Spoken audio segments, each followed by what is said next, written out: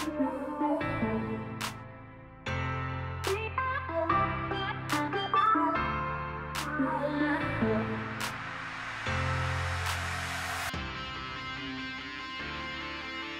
at the 2018 GESTEM event downtown Denver. Good thing you had glasses on. Yeah. We're here to inspire young girls to get into engineering.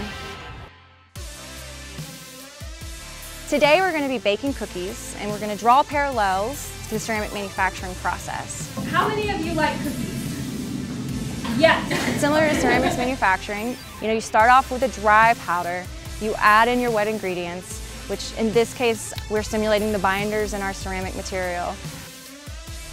And then you form it, maybe in a ball for a cookie, put it in the oven, which is supposed to simulate the firing process. And then we're taking them out and we're showing them the differences. It's a really great way for them to see how different ratios of ingredients impact the properties of the cookies that they mix up. It's really crispy and hard, and that's because there's a lot of sugar, so it would fall in this space, and it had no leavening agent in it. And then the kids are also really excited about testing ceramic properties.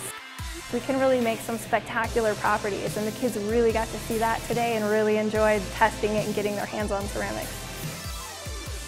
I feel like STEM careers can be really intimidating for young girls, and it's important to show them that there are women who are very successful in engineering.